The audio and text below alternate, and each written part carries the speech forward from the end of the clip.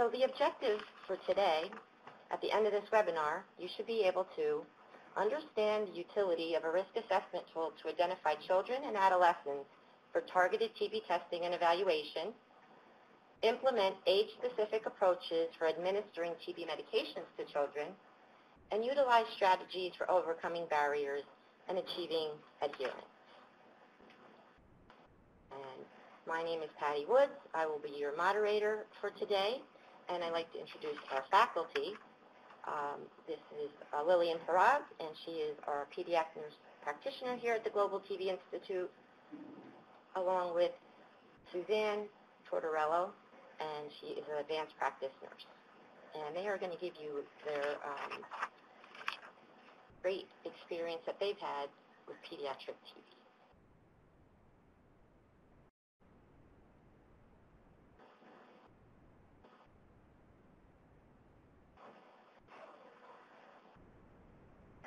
Good afternoon. It's a pleasure to be here this afternoon to speak with you, and I will review all the issues related to testing in children, and then Lillian will discuss in detail about administering medication, and we will discuss DOT, and we also will discuss some cases. So we'll begin with targeted TB testing recommendations. The American Academy of Pediatrics recommends targeted TB testing only in high-risk groups. This includes contacts of persons with infectious TB, recent immigrants from endemic regions of the world, those with recent travel to endemic regions of the world, and or significant contact with indigenous persons from these areas, incarcerated adolescents, and HIV-infected children or adolescents. Now, I just want to make a couple of comments relative to this slide, that oftentimes we have children referred to us who've been tested who don't come from high-risk areas of the world, and that always presents an issue.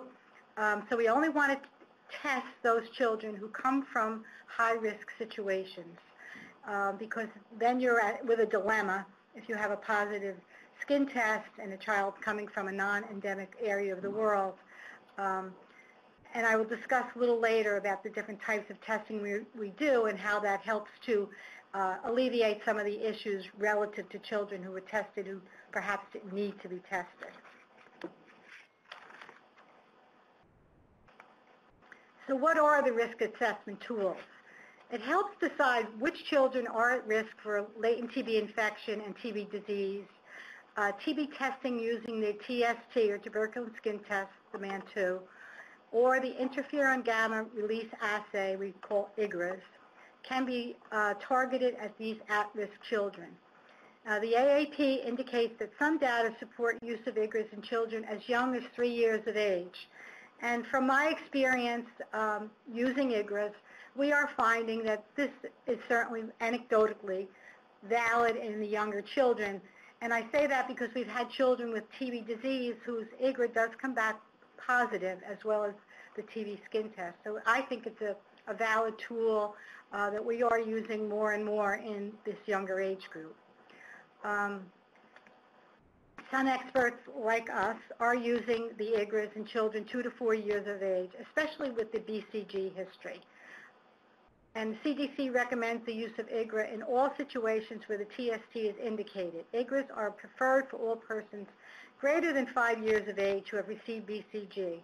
And according to Red Book, the TST is the preferred test for children less than 5 years of age.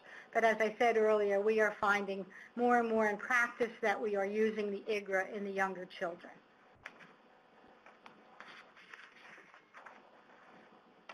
Okay. And this is a picture of a young child that's in our clinic that we are administering medication to. And it's in a comfortable atmosphere where the child feels comfortable with the nurse sitting there, Lillian sitting there, not standing above the child. And it makes the child feel much more at ease, especially in the mother's arms. So what are risk assessment tools? A risk of exposure to TB should be assessed at routine healthcare evaluations. We use a risk assessment questionnaire. Only children with an increased risk of acquiring TB infection or disease should be considered for testing. it is important to check the child's immunization records for live vaccines. That would include the MMR and the varicella, before you would do a TST or IGRA. If, in fact, the child had those vaccines within the last 4 weeks, you would have to wait at least 4 to 6 weeks following the vaccine before you would do the IGRA or the TST. And you can do them simultaneously. So if the child's at a pediatrician's office and they get live vaccines, if the test is indicated at that point in time, the IGRA or the TST, that is when you could do it with the vaccine. But you cannot do it a week or two after, because it may affect the results of the test and may come up with false negatives. Okay, the risk assessment questionnaire. Has a family member or contact had TB disease? Has a family member had a positive TB test? Was your child born in a high-risk country? Outside the U.S., Canada, Australia, New Zealand, or Western European countries. And there actually are lists available that tell you which countries are not high risk and which are. And then it's important to have those references before you test. And has your child traveled to a high-risk country for greater than 1 week with resident population? This particular question on the questionnaire creates a lot of turmoil in schools, because I often get calls from school nurses at the beginning of the school year that some of the children in the school have traveled to endemic countries. Are they obligated to test the child? And what I tell them is, no, it is not your obligation to go around the school and find out where everybody went on their summer vacation and where they stayed. However, if you have a particular concern about a particular child who perhaps doesn't look well, who looks very thin and not in a healthy state, you would refer that child to their primary care provider and then follow up with the primary care provider as to what was done as far as the assessment for TB testing. So now we have a polling question. What additional question may you consider as part of a risk assessment?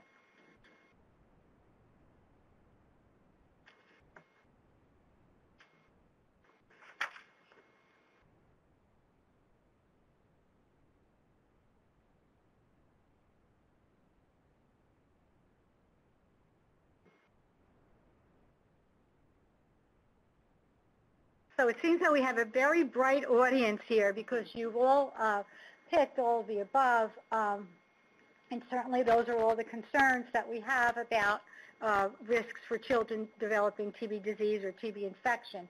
In fact, the one about raw milk or unpasteurized cheese, this year we saw a child who was U.S. born, but the family was from Ethiopia, and the family had gone back for about 7 months to live in Ethiopia.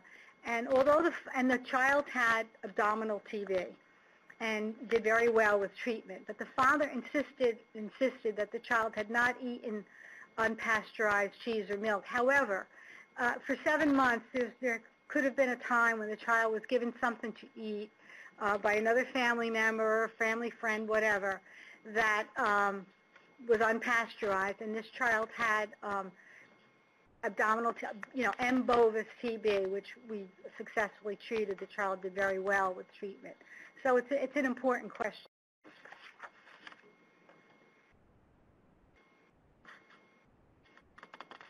Okay, the risk assessment questionnaire. Depending on local epidemiology and priorities, other possible questions may include about spending time with someone in jail or shelter, or someone who's illegally using drugs. And then the second question we already discussed.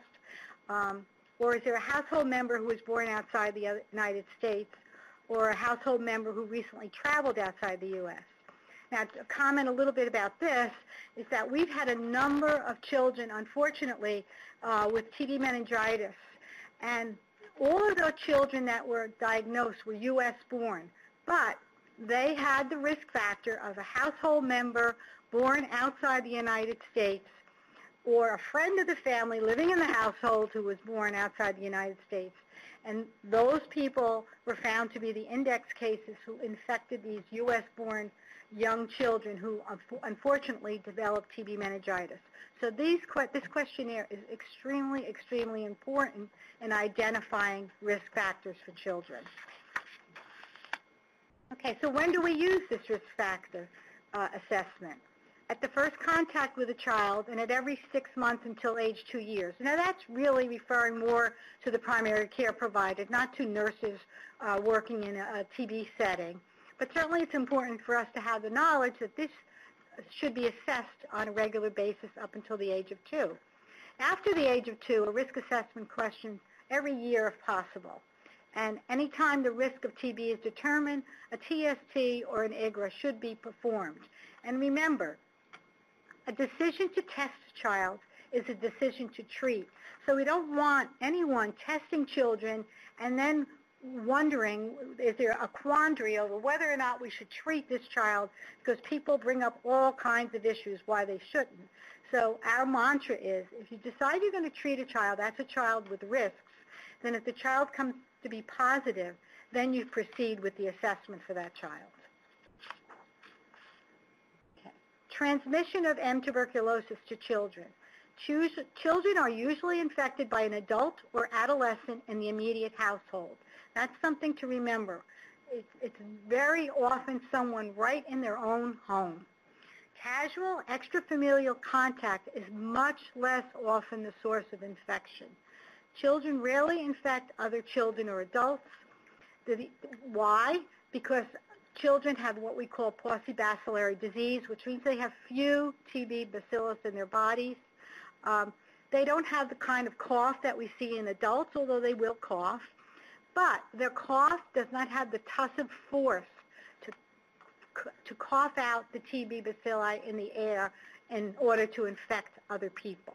So it's very important to remember, especially in school situations, when everyone panics that there might have been a child infected that was diagnosed that was attending school. We have rarely, if ever, seen transmission in the school setting, and it's important to keep that in mind. Most transmission, I would say 99.9%, occurs within the household setting.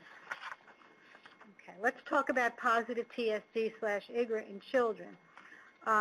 Again, we want to take into account the following: the risk of infection, what kind of exposure would there have been, and the risk of progression to disease, which would include the child's immune status and the age. Because we must remember that children who are 4 and under, and especially infants, those are babies 1 year and under, are very highly susceptible to developing TB disease if they are infected. So those children are at very, very high risk, and we want to test and get them evaluated as soon as possible. And it's up to the clinician if they have a child, let's say with a positive TSD or a history of BCG, what the risk of going on to be infected to be treated. So it's important to do a very detailed history and assessment with the parents or caregiver to make those clinical decisions. Okay, so how do we evaluate a child with a positive TST or IGRA? The evaluation of all children with a positive TST or IGRA should include a careful history. Remember, the history is the most important part of your assessment. A household source case investigation for children 4 and under. In other words, who is this child around? How could this child have become infected? So who lives there or who visits often? A physical exam to look for any signs or symptoms, physical exam signs and symptoms of TB disease. And a chest x-ray, PA and lateral for children 5 and over, and AP and lateral in children 4 and under. So what do we do about managing children who are contacts of cases? Children who are less than 4 years old exposed to a person with active tuberculosis needs a TB test and a chest x-ray to rule out active disease. Okay, the evaluation should be done within 1 week. So basically what we're saying is, as soon as possible, especially in young children, you want to get those children in for evaluation. Treatment with INH or rifampin is recommended even if the TST or IGRA is negative. If the TST or IGRA is negative, retest 8 to 10 weeks or when the contact has been broken. So in other words, it has to be 8 to 10 weeks post-contact with the infected person.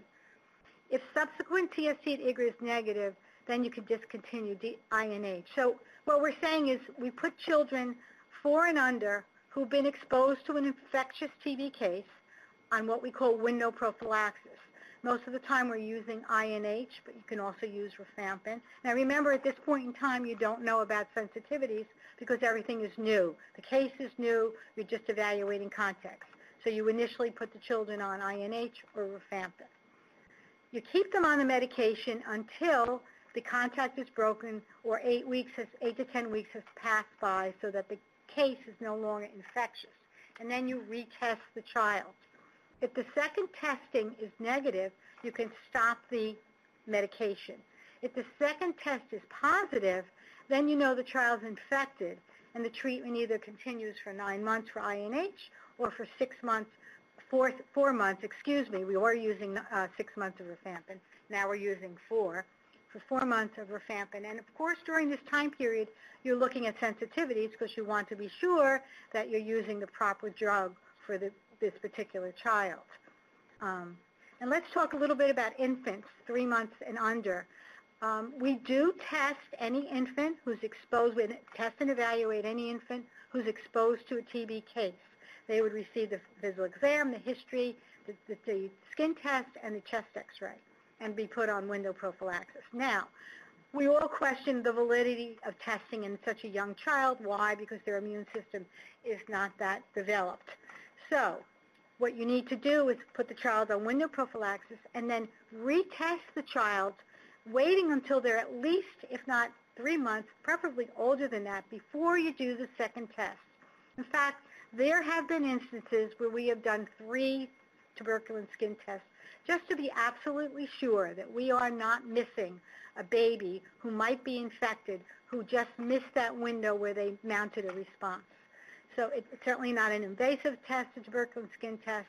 It doesn't cause a lot of discomfort, and it gives you a lot of information as to whether or not you would proceed with further evaluation.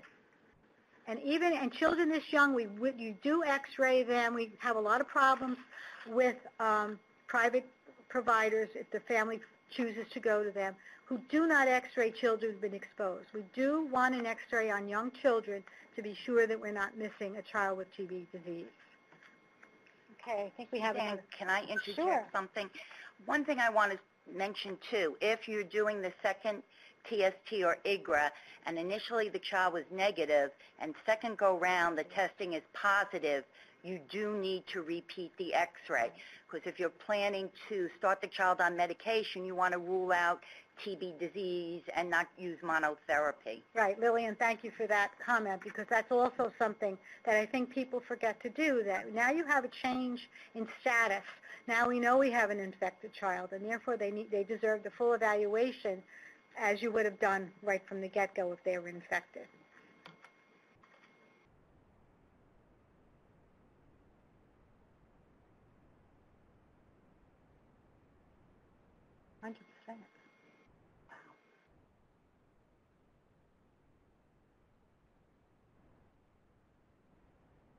Okay, so based on your polling answers, it looks like most of you out there are using 9 months of INH, which is fine. We have found, with the acceptance of 4 months of rifampin in children, that we're getting very good adherence results. We deal with families who often have difficulty getting into clinic to be seen and to get medication. So it's a distance. So we found that we have much better adherence with the 4 months of rifampin, and we are not seeing children come back with TB disease. So we feel comfortable. Of course, research is still going on to determine whether or not this is the best regimen. But certainly 9 months of INH is acceptable to use. Okay, I'm just going to talk a little bit about the Stop TB Partnership has come up with medications, which unfortunately are not available to us yet here in the United States, but these are child-friendly medications. They're combination, fixed-dose combinations, and they are fruit flavors and dissolve in water.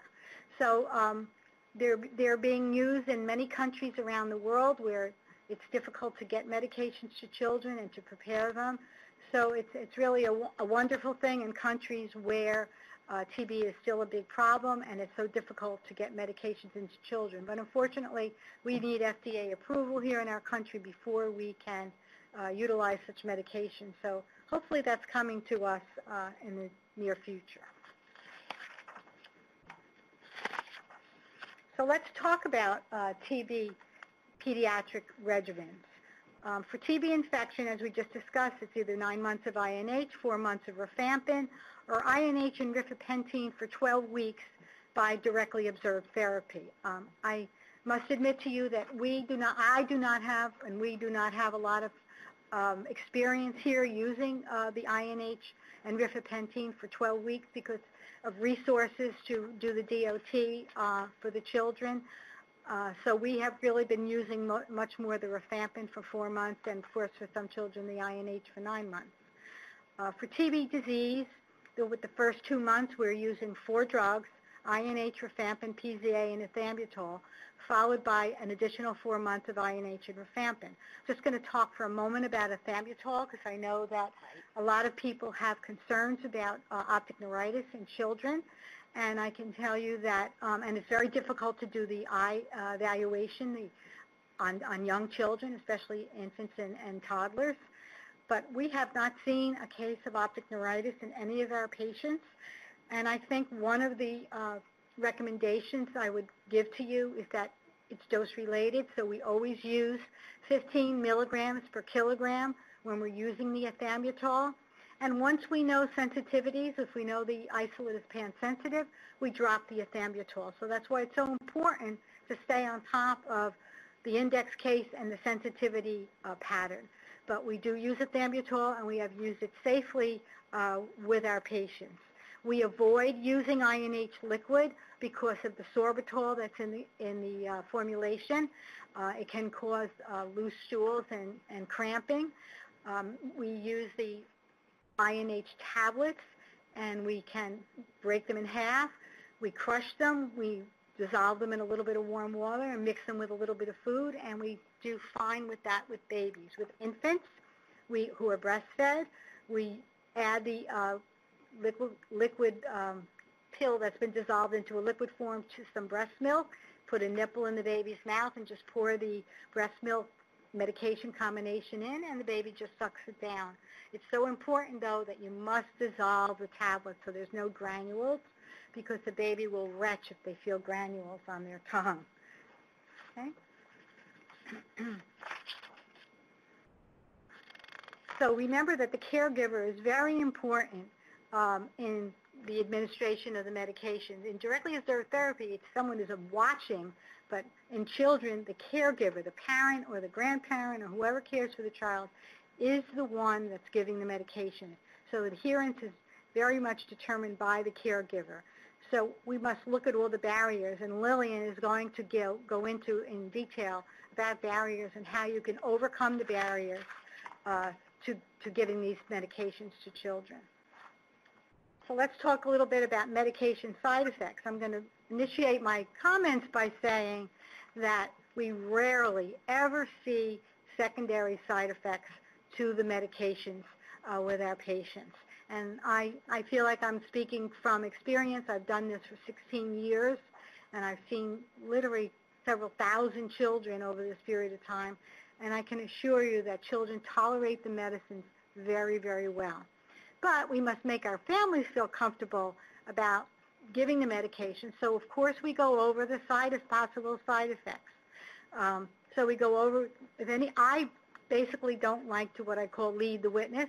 I don't like to give them every specific side effect. I basically say, if your child is feeling sick with the medication, not eating the way they used to, just not acting the way you know they normally act, give us a call and we'll see them right away. Of course, with rifampin, you must make the child aware that the urine will be orange and that they shouldn't panic and think that that's blood in their urine. So that's important before the child leaves the clinic, a child old enough to understand that. And we want the parents to feel comfortable calling if they have any questions or concerns so that we can treat the child successfully throughout the whole course of treatment. And of course, the people going out into the field should be asking questions about how the patients are doing with the medication, and then report that back to the clinic.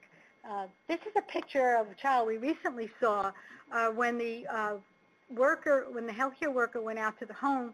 The mother reported the child had a terrible rash, and I don't know how well you can see, but you could see some redness, especially below the knees, and above you can see. So when we saw this, because with the use of now with everybody having a smartphone, it was a great idea for her to snap a picture and bring it into the clinic. So we looked at it, and of course we did see the child, but we weren't concerned that this was a life-threatening situation by any means, and that was really the purpose of seeing the picture before we saw the child. So we knew that we didn't have to, it wasn't an emergency where they need to emergently go for a health care appraisal. So when we saw the child, it turned out to be that the child had been out on the weekend playing in the grass, and these were definitely bug bites that the child was experiencing. But unfortunately, people make correlations because they're taking the medication. Anything that happens to the child, they correlate to the medication. Again, that's up to the nurse and the physician or whoever is providing the care to decide and to help the parent realize that the medication is safe and to allay their fears about the possibilities of side effects. Okay, these are growth charts, one for boys and one for girls. We feel very, very strongly that weight should be monitored at every visit because in children, weight of a child is a very good parameter of how they're doing. And a healthy child should not be losing weight. So certainly if they're stable or they gained a half a pound or whatever, they're not going to be gaining pounds. We don't want that, but we want to see that the child is moving ahead on their growth chart. And for all our cases, we do put growth charts in their chart so that we can monitor that they're doing better over time and that they're recovering from their TB disease.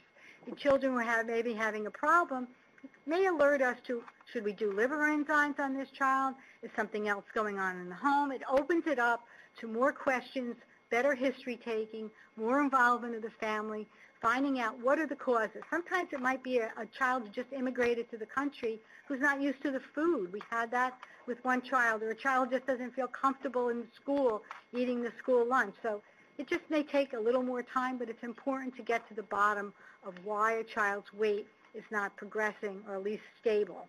And also, if a child is gaining too much weight, it also opens that up to what's going on nutritionally. Is the child receiving enough exercise? In the TB clinic, it's a good opportunity to do a lot of anticipatory guidance. Many of these children don't have primary care providers, and I find it an opportunity to intervene with a lot of general pediatric issues. Well, I want to thank you for inviting me to present this afternoon. Suzanne, excellent job. I always like to start off with this comment.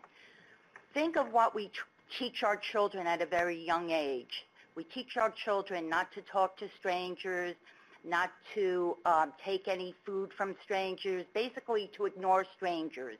Yet, think of our role in public health when we're going into a home for a newly diagnosed patient. So I want you all to keep that in mind.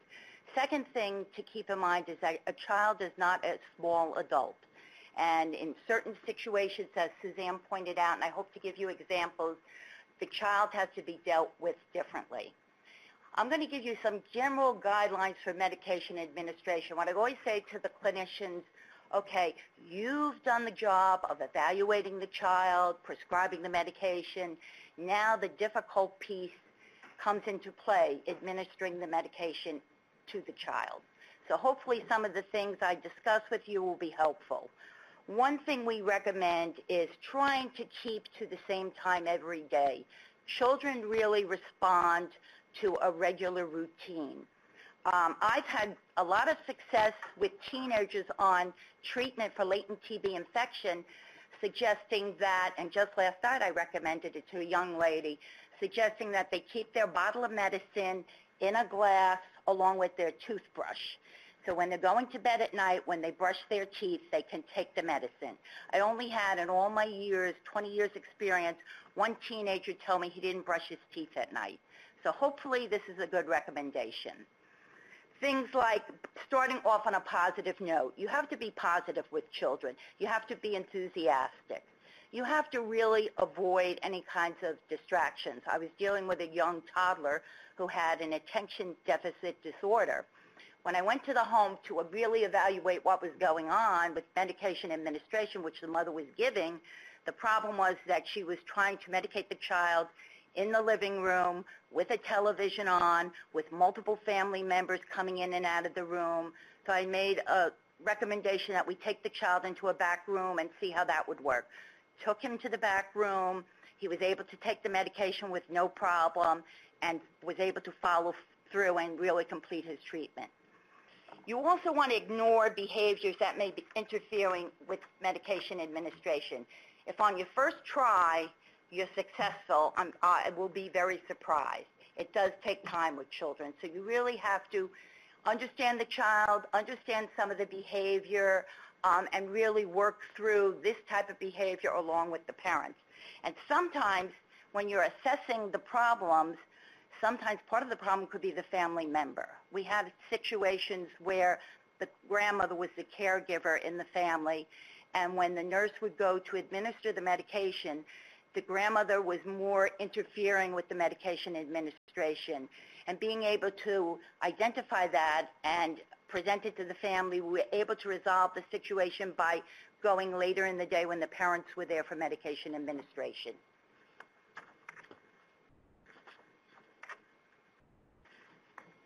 Suzanne, I think, touched on this. Things we try to do, we really avoid the liquids. What we tend to do is crush the pills, open capsules, and mix it with a food vehicle that is that the child would like to use. Not all children like applesauce. I've learned that the hard way. There are different foods that you may want to use to mix the medication with.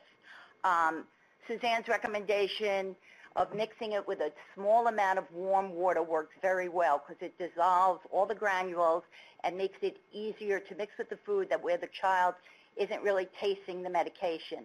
You want to use the smallest amount of food possible. And we do a little trick here where we put the medication in the food vehicle, we give it to the child, then the next spoonful of medication is really without the medication. It's really the food. So you're alternating food with medication versus the food. And that has worked very well for most of our patients. The other thing I would recommend to parents is whatever food vehicle you are using, try to limit use of it during the rest of the week. Just use it that you're using it for the medication, where it's more like a treat for the child. And an example you'll see in a slide later is a young child, a 2-year-old who had multi-drug resistant TB, which was identified from a contact investigation. The mother was the index case. And we were able to get, which was amazing to me, PAS and ethionamide in the child, mixing it with whipped cream. He would look forward to our visit where he would be getting the medication.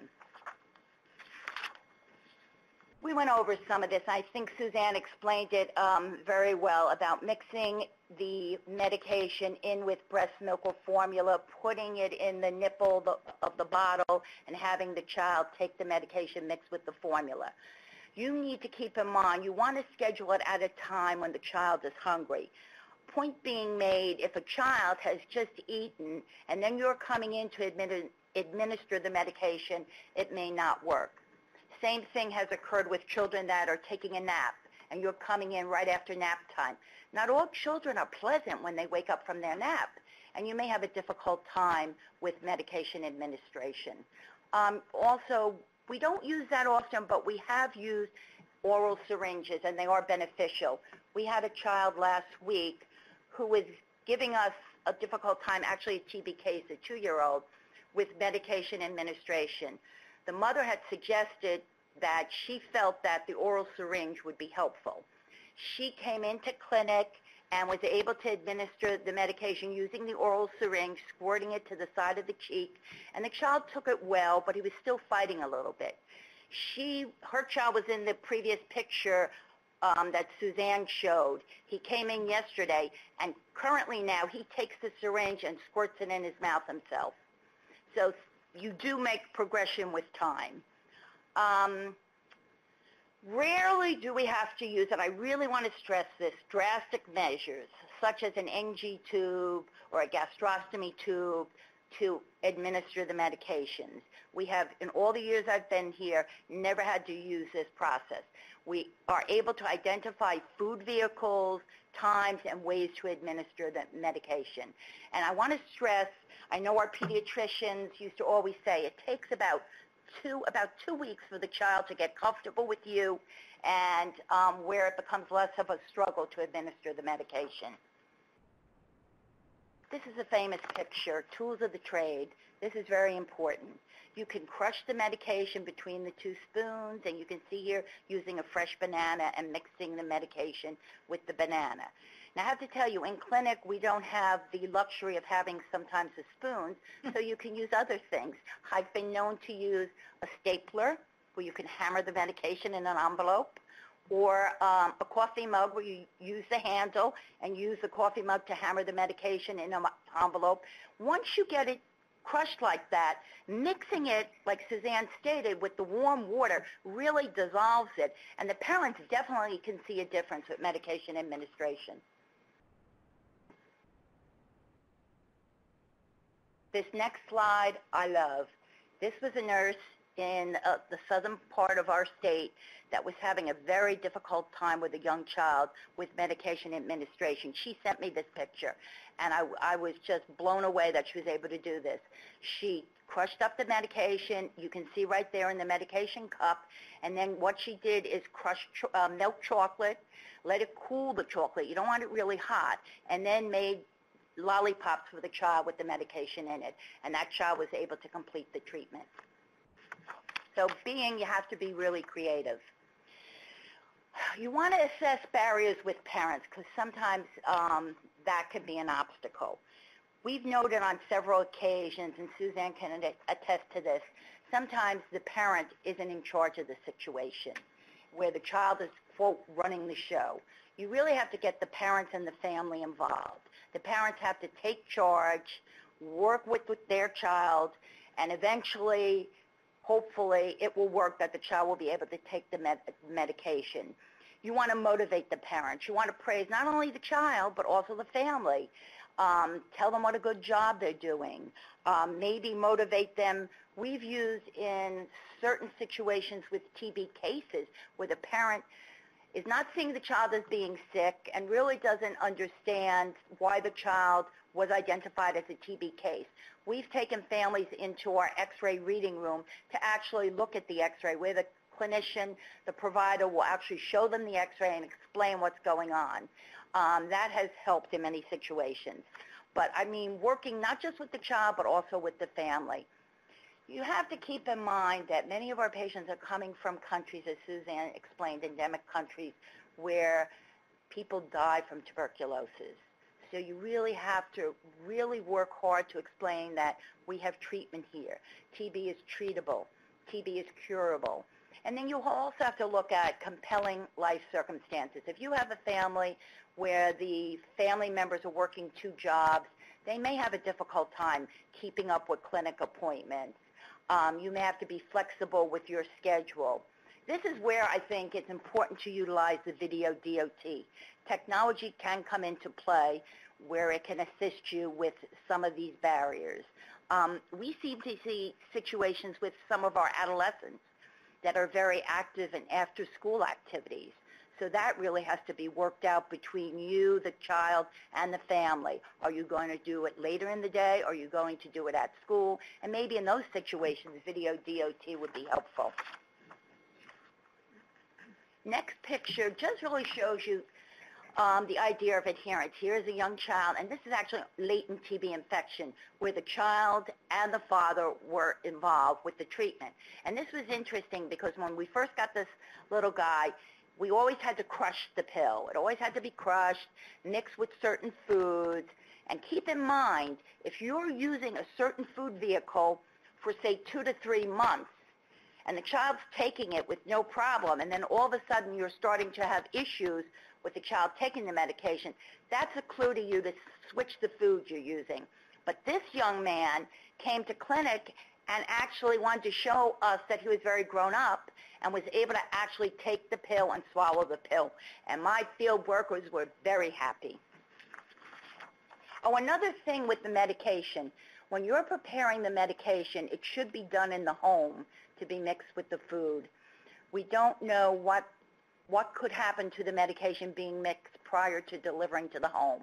So that's important to keep in mind. That's why when the families are in clinic, we are showing the families how to crush and administer the medicine.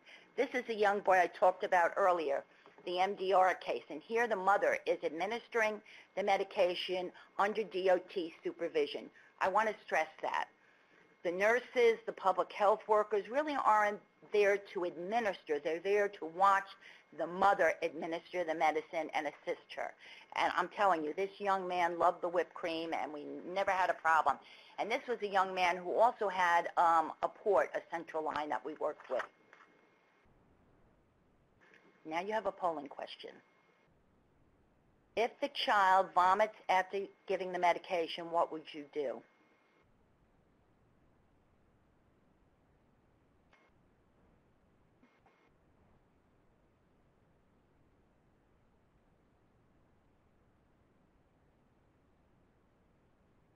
You all are extremely smart. You do not re-administer the medication and don't count the dose. You don't know how much the child had received when you were giving the medication. Now, remember I said earlier, there's a difference between spitting up and vomiting. Spitting up is going to occur immediately. It usually has to do with the taste of the medication. Vomiting would occur later on, maybe 1 or 2, more like 2 hours after the medication has been administered. So there is a difference.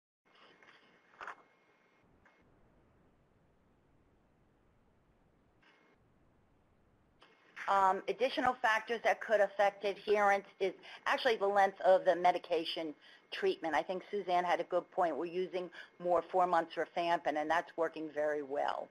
The relationship of the caregiver or person administering the medication. Like I said, the grandmother in one situation was the obstacle. Once she was removed and other family members were involved, we had no more problems with medication administration. Medication side effects. Vomiting versus spitting up, we discussed, and about not re-administering the medicine.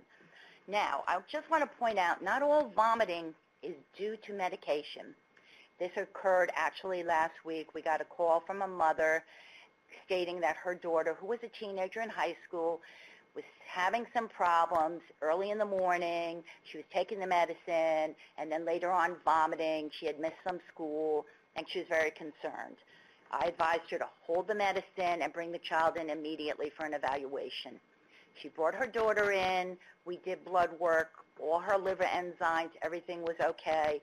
When we questioned the mother further, the pediatrician came out and he said, she's still vomiting even without getting the medication.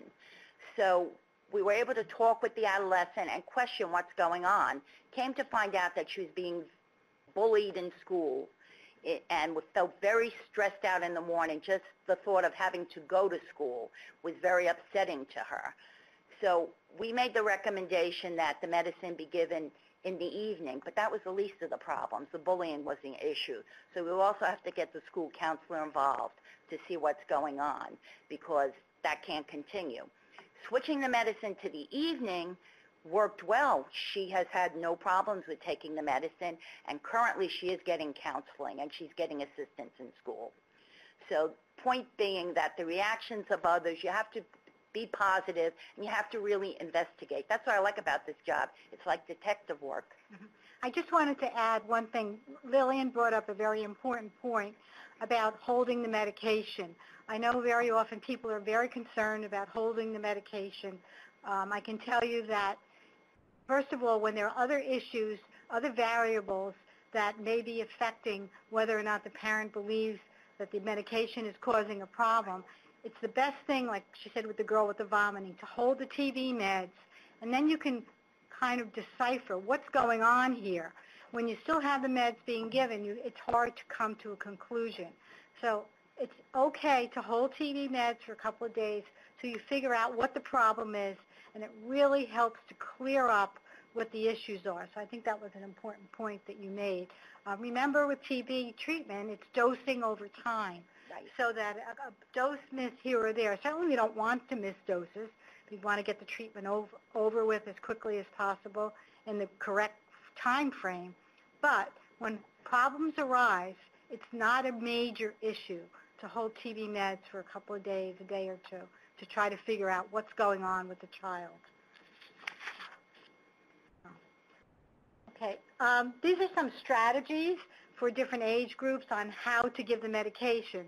Certainly with an infant, it's all about the parent or caregiver. They have to understand why we're doing the treatment, because remember, we have a new baby here, and nobody wants to give medications to a baby. So we have to make sure that the caregiver, the parent, is on board and understanding why the treatment is necessary, and also to alleviate parents' fears about medication. That's one of the most often questions we get with infants and very young children about whether the medication is going to harm their child either currently or in the future. And you must take the time to make parents feel comfortable, because they're giving the medication and they certainly don't want to harm their own child. So remember that, especially in the infants. Okay, how do we get the medication into toddlers? Well, like Lillian said, using distraction, whether it's a toy or music. I mean, Lillian and I have often sung together to try to, and it works, even though we're not very good singers. And we've blown bubbles in clinic. Anything, right, anything. And just simply explain things and use incentives.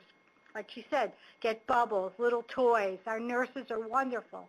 They buy little dime store treats for the children, bubbles, little stickers, anything, so that they get a reward, and toddlers do respond to that. With preschoolers, you have to do a little more explaining. You have to make sure that they understand what's going on in a very simple way. And usually, and do things quickly. People take too much time, and the longer you take, sometimes the worse the situation gets. So the best thing is to move quickly and efficiently, properly, for blood drawing or medication administration, properly holding the child so they're not flailing and kicking and doing whatever, and getting the job done, because, as I tell all the parents, this is our only tool to cure TB or to prevent TB, is using this medication. Lots of sunshine and good food are great, but they're not going to cure TB, as we know. With an older child, again, simple explanation, and giving them some autonomy as to maybe when they take their medication, understanding that they have lives and they have schedules, and addressing that so that they can do what they want to do with their life, like school activities, and understanding that they're not always going to want to do what you want to do, but making it clear that this is what we need to do to cure them. Now, with adolescents, a lot of that is involving them in decision-making, again, about when they take their medication, how it affects school, and confidentiality is so important in this age group. Most of these kids don't even want to have the medication given in school because they don't want anybody else to know that they're taking. Why are you going to the school nurse? What is that about? So sometimes we've had workers meet the child outside the school on their way home, and they take their medication because maybe they're going somewhere else or they have something else to do. So we've, like Lillian said before, you do what you have to do to work with the family, work with the child to get them to take their medication. And with the older kids, you want to use real rewards, maybe a gift card, maybe some kind of things that they like, maybe a movie pass, right, things like that. So we try to, again, work with each kid and try to address their individual needs. Just to tack on to what Suzanne said briefly, when I was doing school-based EOT with the adolescents, they were definitely having a problem getting the students to come at lunchtime to take their medication. The school nurse would arrange it and they wouldn't show. So the school nurse invited me to the school to really see what was going on. When I met with some of the students, the big issue was they didn't want to go at lunchtime. That's their one free period. They didn't want to be bogged down with waiting for the nurse to give them the medication. So we had a meeting. I worked with the school nurse, and what she was able to work out is that she would medicate the students in the morning when they first arrived at school. And to accommodate the treatment, she would bring food. So they'd have what we call the breakfast club. And they'd come in the morning, they'd get some food to eat, they'd sit around and talk talk, so it was a peer support group, and then they get their medication. Now, patient-centered care, this is from the new treatment guidelines, and I'm glad to see they have incorporated case management and patient involvement. What they're stating in the new guidelines is that the case manager, together with the patient and other healthcare providers, develop and manage the patient's plan of care, working together. I know we here at our clinic have made an emphasis on working with, especially with our children, keeping in communication with the private providers. That's very important. Patients should be involved in a meaningful way of making decisions concerning their treatment, and Suzanne explained that. You know, deciding where do they want DOT. They want it in school, do they want it at home, after school, whatever. You want to have the least restrictive public health interventions that will help you to achieve treatment, balancing the rights of the patient with the health of the community. So this is important. It's really patient-centered care. And this correlates with what we've started to initiate here at our clinic is family-centered care. We recently were able to have our pediatrician is a med-peds physician. So he is able to see both adults and children. This has been wonderful because it enables families to come as a family unit to receive the care. Families like it. It's easier for us. It limits the number of visits that the family has to make. It provides dignity and respect because you're listening to the parent and the children. You're working together.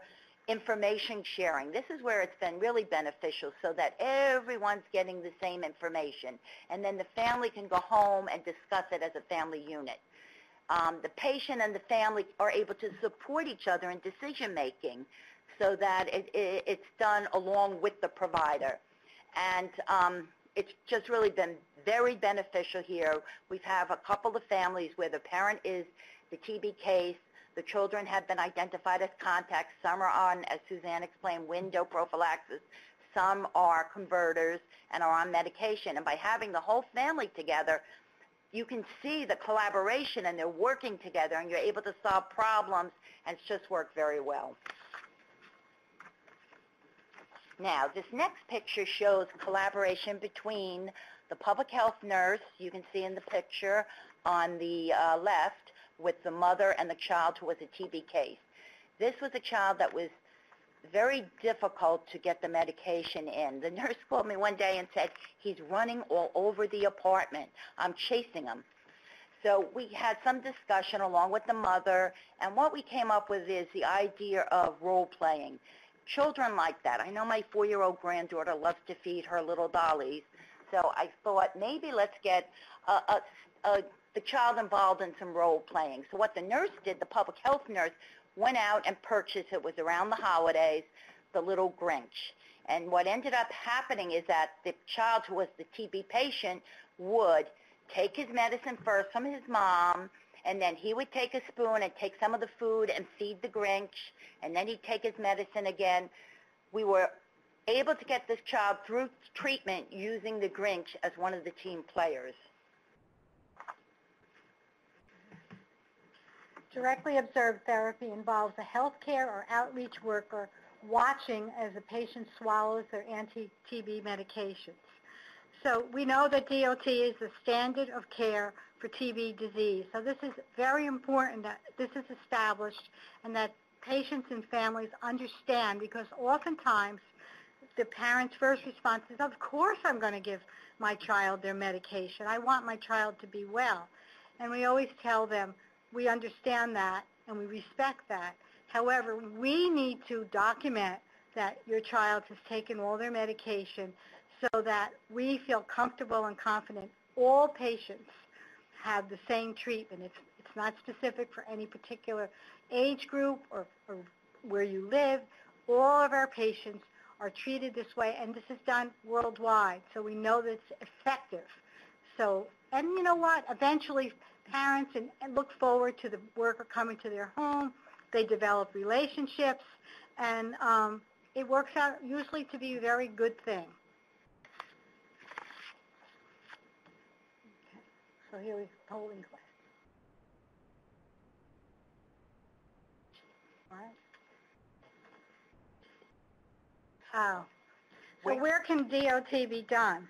It can be done in the home or at the home of a babysitter, in the daycare, in the school, at the health department, where someone works, in a vehicle, in a car, or now we're seeing video DOT being done.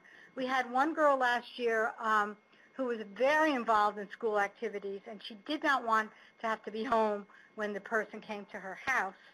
So we did video DOT with her, and it worked out marvelously. And I think that's going to be the wave of the future. So it certainly, we have to be innovative when we talk about doing directly observed therapy. And our practice here is to do it throughout the course of treatment. And it's worked out very well for us doing it that way, and we've never had a treatment failure, so we're sticking with it. I think in the car is interesting because this was a situation where we were constantly having a difficult time with medicating the child. And when you start questioning and working with the family, one comment that was made is, he's so good when we take him for rides in the car. So a decision was made that we would do the DOT by the public health nurse while the parent drove around in the car. And once we solved that situation, we're able to medicate him in the car. He was able to complete treatment. Directly observed therapy can be supervised from all the people, and I'm not going to read it listed above. It should not be supervised by a parent or close family member. And can I tell you, in some instances, at one point I actually used a classroom teacher that was able to medicate a child in first grade, because when the child went to the school nurse, he was giving her a difficult time, and the school nurse was having a difficult time. So the teacher got involved, and she said, you know, I think I could help you with this. So the teacher actually supervised the DOT. See, nothing is set. There's no fixed solution with working with children. You have to really work with the child, the family, and the situation. Negotiating the plan for DOT. I think we've gone over this. You're working with the family and the child. They all have to be part of the DOT process. You have to really maintain and have a good rapport with the family and with the child. Like I said, yesterday impressed me so much when the child was able to squirt the medication from the syringe into his mouth. I'm just going to discuss doing directly observed therapy in the school setting, some basics. First of all, we need the parental consent. Now, every school district will have their own forms and regulations relative to giving medication in school. So when you get involved with this, you need to find out what those necessities are in the school setting, what paperwork has to be signed before you can initiate the directly observed therapy in the school. But no matter what the papers are, we would need some sort of a log so that the clinic would get the information in writing when the child took their medication. Now, when we're using the school nurse, oftentimes we do twice-a-week therapy, especially, you know, for a disease after a month or so of treatment. And with latent TB infection, we can initiate it after a couple of weeks to be sure the child tolerates the medication. And this usually works very, very well. But it's important to get that information from the school nurse about adherence and intervene very quickly when you find out that there's not good adherence. And secondly, you need to get a school calendar because you want to know when the school is closed so that you can get the medication to the child if there's a long vacation, or if the child's out sick, there needs to be communication between the school and the nurse in the clinic or the DOT worker. So everybody has to work together to get this done, but I can tell you, and Lillian also did lots and lots of school DOT. Years ago, before we had IGRAs, we know we were treating way more children than were infected, but we had no choice. We had positive skin tests. We offered treatment to children when they had a positive test. So we had numbers of children in the school setting taking medication. And we really worked very well with school nurses. We went out and did in-services so everybody understood. We could answer their questions. So it is an option for getting the medication to the child if it works in your particular area. So there are different things, like I said, about your particular area. Maybe there's more than one school that a school nurse is covering. Maybe there's no backup coverage. I know in some states they don't even have school nurses. About school schedules, maybe some schools won't allow a child out of class. So you have to understand what's going on in each particular situation. And also about communication between the nurse and the school. Oftentimes parents are so worried when they bring the child in about absences. And we've made sure that all the schools we partner with do not count the children absent for coming in to be seen by the doctor or the nurse practitioner, so that children don't accrue absences that they don't need to accrue. And sometimes kids do miss a whole day of school because they're traveling to and from the clinic. So we try to keep those visits at a minimum, but we do need to see the children to monitor them through their treatment. Just to tack on to that, I wanted to say, Suzanne and I also got involved with rewarding the school nurses. So you would send them little thank you notes, or I know at the holidays we'd buy them like boxes of candy, or just to acknowledge the work that they're doing, because when you would approach the school nurse, they would always say, I'm doing so much, I have so much medication to administer. So once you start acknowledging, their effort to assist you, it is very helpful. Now this slide, you've seen this young man many times, the toddler who was the multi-drug resistant case. He was identified during the contact investigation of his mother, who was an MDR case. Sensitivities matched, their isolates matched, so he was treated with second-line drugs similar to his mother. And he was treated for 18 to 24 months because he's MDR, and he's a child that Suzanne actually arranged. We initially started doing, he had infusion therapy, and I think the next slide will show you that. That's the mother doing the infusion. Yeah, there he is. He had a port in place because ports are much, I think, easier to handle in a toddler, less likely to able to pull it or remove it or even, get involved with touching it. So he had a port, and we had the child, first attempt we had the child come in with the mother, and we were going to do the infusion therapy in the clinic. We figured, oh, this is great. Did not work well at all. So then Suzanne worked with an infusion company to arrange for infusion therapy at home. I remember because Suzanne and I made the joint visit to the home to assess what was going on, and the infusion company was very helpful with setting up the infusion. But their plan, and it actually worked, was to teach this young single mother how to do the infusion. And I have to tell you, she did an excellent job. She would initiate the infusion therapy. The child would have a ball with the amikacin in it. He could wear his regular clothes, stick it in his pocket of his clothes, walk around, play, do whatever he wanted to do. The worker would come to the home while the infusion was going on to administer the PO meds, which were given with the whipped cream. He got through treatment beautifully, and the mother did an excellent job in terms of doing the infusion. So it worked out very well, and both of them were able to complete treatment. Okay, this next slide is a very interesting case. This child, as a very young toddler, you can see her there, she's about 15 months old at the time, was brought to us because she had wheezing episodes that weren't being alleviated by the usual treatment for reactive airway disease. So when she came to us, our doctor was an infectious disease doctor, and that's how she got to us.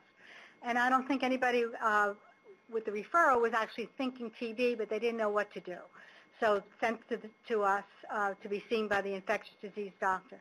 When we did a chest x-ray, there were infiltrates, but when our very astute pediatric radiologist was viewing the chest x-ray, What she noticed behind the heart, with, of course, the spinal column is that there was a spinal abscess. So not only did this little girl have pulmonary TB, which was causing her wheezing episodes, but she also had Pott's disease with a huge spinal abscess. Now, mind you, this kid, when she came to clinic, was running all over the place, looked perfectly fine, except for her history of wheezing, was happy, was playful. You would never ever think that she had such serious disease. So as you can see on the left there, the child had to be admitted to the hospital. We had to get neurosurgery involved, which was quite a situation because the neurosurgeon, the pediatric neurosurgeon, was very concerned about, how do I know this is tuberculosis?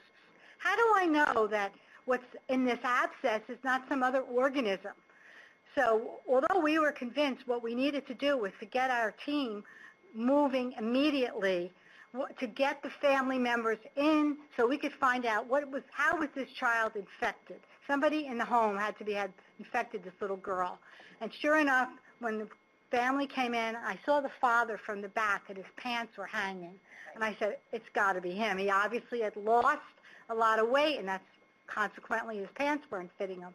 Sure enough, he was the index case, and we were able to convince the neurosurgeon not to go in because, again, a very, very tricky procedure to go in and try to drain some fluid, some, I guess, pus from that abscess to identify what was the organism. He agreed that we would start treatment, but she had to be put into a halo to stabilize her spine. That's how terrible this abscess was. And we were able to initiate treatment, and she did beautifully. She did absolutely beautifully, and I think the next slide will show you. There she is as a younger child, and there she is now as a teenager. She has absolutely no deficits. She has no neurologic problems. There are no motor skills that were affected, all because of excellent medical care and also excellent job by the TB clinic people getting the family in, working as fast as we could to initiate treatment and find out how, properly diagnose and treat this child. So it really, when people say it takes a village, it takes a team of experts and people working with you to get the job done, because had we not seen this child when we did, she probably would have been paralyzed, probably from the chest down, because the abscess was compromising her spinal cord. So it's really a blessing to see her, such a beautiful, healthy young girl today. Thank you. Thank you, Lillian and Suzanne. That was a fantastic presentation. We're now going to open up the floor for some questions and chat. Please stick around, because after that we will have another opportunity for you to type in your email address and collect some of the resources from the screen. And if you type in your email address, I will send you some additional resources.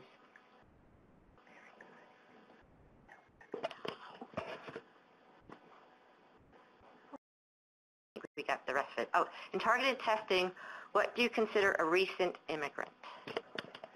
Okay, well, we're talking to you from New Jersey, so the schools have guidelines about children who are first entering the school system. Those children from endemic countries need to be tested. But let's suppose we're seeing a 2-year-old that came within the year from India, let's say. That would be considered a recent immigrant. Now, suppose we saw someone that was in the country for 5 years. Now, the risk is much lower after you've been in the country for a while. So again, the clinician can make a decision. I mean, there's got to be a reason why the child was referred to you.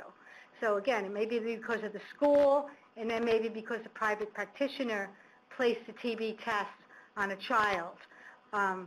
So when you get the history, if they're from an endemic country and they haven't been evaluated upon entrance to the country, then they deserve an evaluation. But the farther they are from coming to the country, let's say more than 5 years, the less likely they are of developing disease, because we know that most people develop TB disease within the first 2 years of being infected, and especially in young children.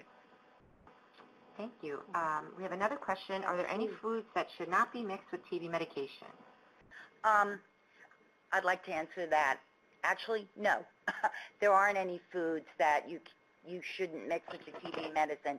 When I first started here at the Global TB Institute in Pediatrics, I had a long discussion with, at the time, Mike Eisman from National Jewish. He clearly stated to me, any way you can get the medication in the child, do it. And I know literature out there says don't mix with this, don't mix with that. We haven't had a problem. We've mixed the medication with many different food vehicles. And I think what Lillian had said earlier about not mixing the medication with anything anytime before you administer. In other words, the food and the medicine Right. should be mixed at the time of your administration. So you can't mix the medication in the clinic because we don't know what effect, let's say, an acidic food might have on the medication, about breaking down the components. So the efficacy of the medication might be an issue. I don't know if there's any literature that really looked at that. There was old literature about cautioning, like Lillian Right. said, about using sugary foods. Sugary, yeah. But we have not seen that to be a problem. We've never had a failure, a treatment failure, nor have we had a child who completed treatment for LTBI come back with TB disease because we used a certain food vehicle. So based on our experience and what's available thus far in the literature, we would say no, that there aren't any foods that you can't use. I see there's a question about the use of rifampin in very young children, and we've actually asked ourselves the same question. In very young children, like infants and toddlers, we have been using the INH. Unless if it's a contact and the isolate is a resistant INH, then have to use rifampin. But you can open the rifampin capsule and mix it in food. But we haven't used the rifampin in infants, like as LTBI treatment. The physician I work with has continued to recommend that we continue to use the INH. However, I can't imagine that it would be a problem because it is shown to be effective. And are small children treated 4 months or 6 months with rifampin for LTBI? We've been using 4 months. Earlier we were using 6 months because there wasn't a lot of data about 4 months, but I think there's enough information extrapolated from adult literature that 4 months works, and we've been using 4 months with good success. Do you use rifampin 4 months for infants if they're contacts? As I said, we haven't been. We've been using the INH.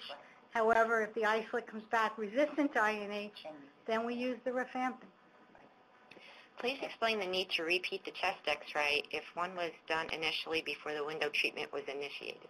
The reason for that is when you're doing the retesting and the result is positive, you want to rule out any active disease process, because if you're giving monotherapy to a child that you're noting on the x-ray has TB disease, you'd be doing a disservice. So you really have to repeat the x-ray, make sure there's no active disease process occurring so that you can give the monotherapy.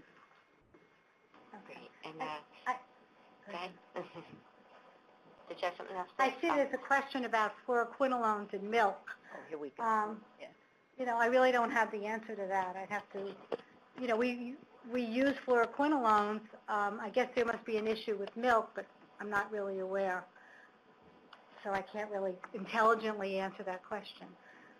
And then there's another question that during the presentation, it was mentioned that sometimes the student does not want DOT with the school nurse, or the DOT worker will meet the student outside when the school lets out.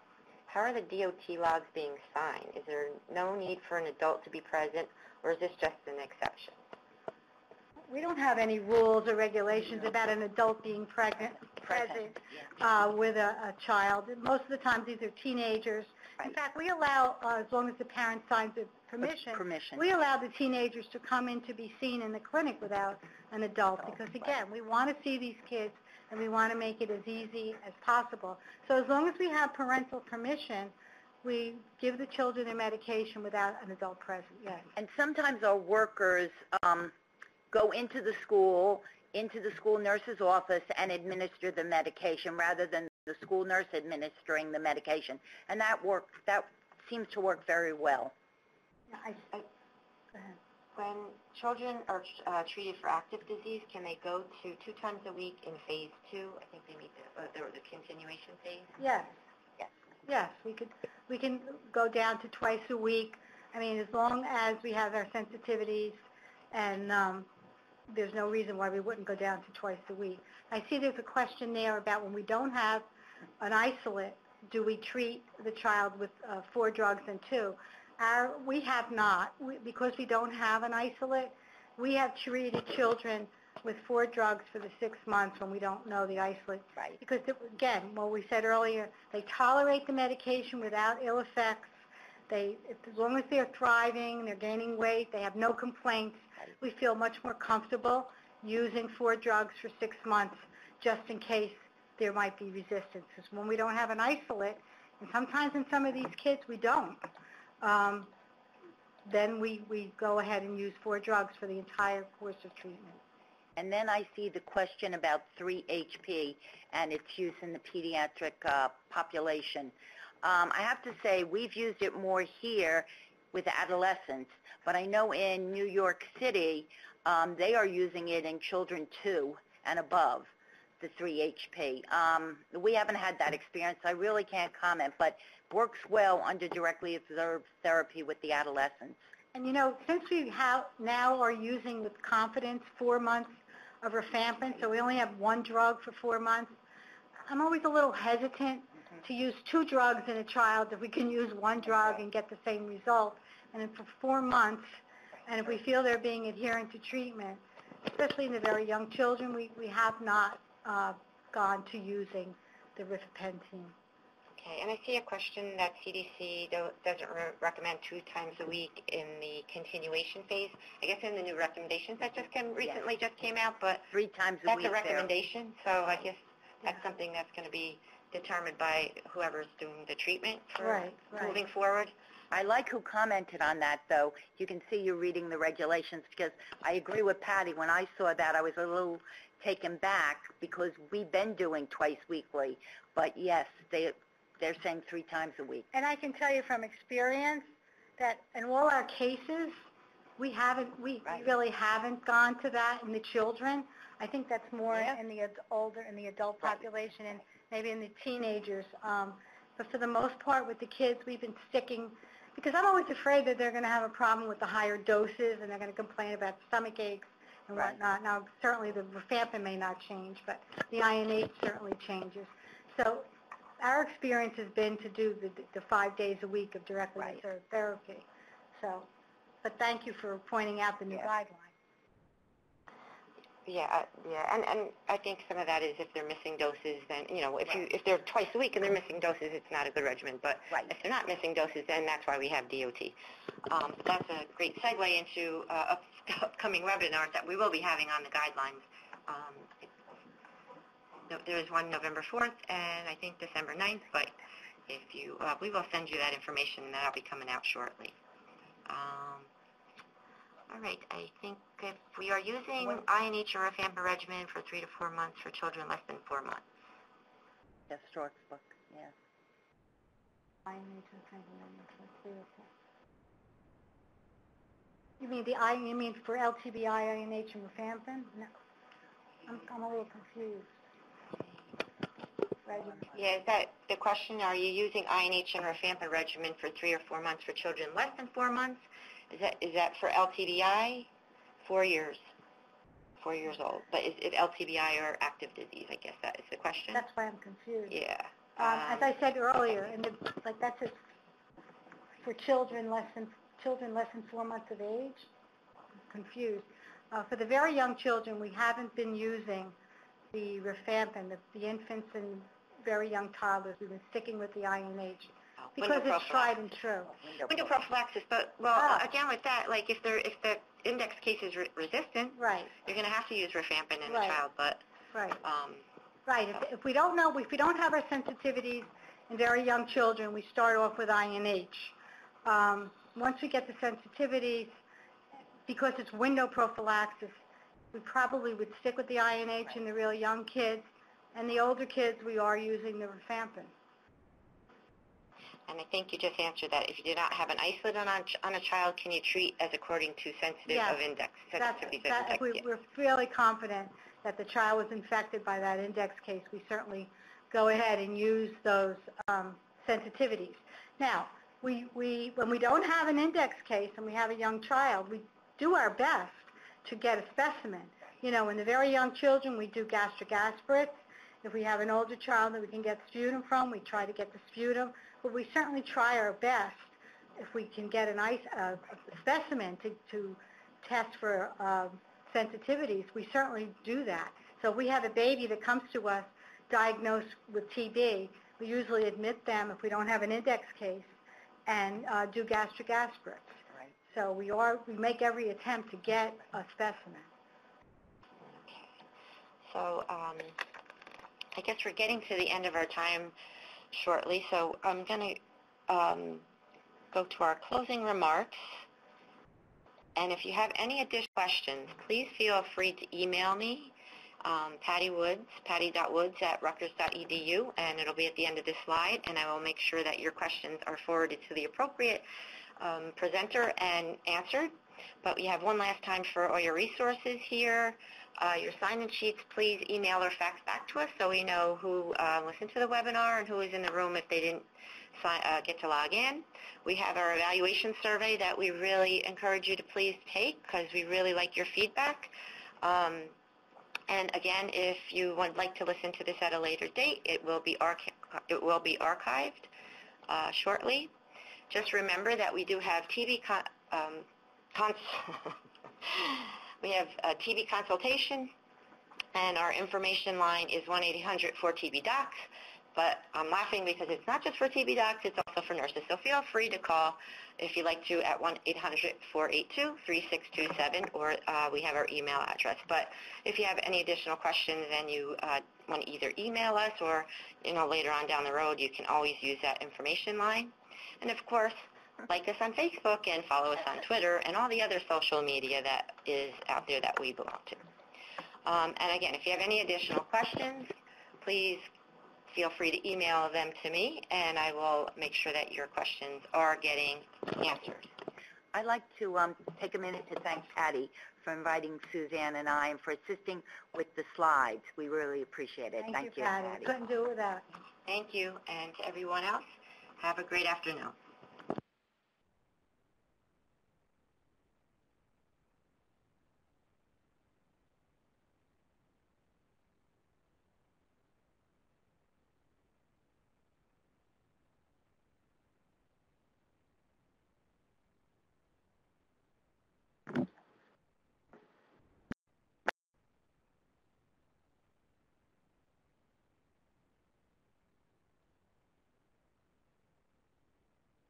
The leader has disconnected. The conference will now end.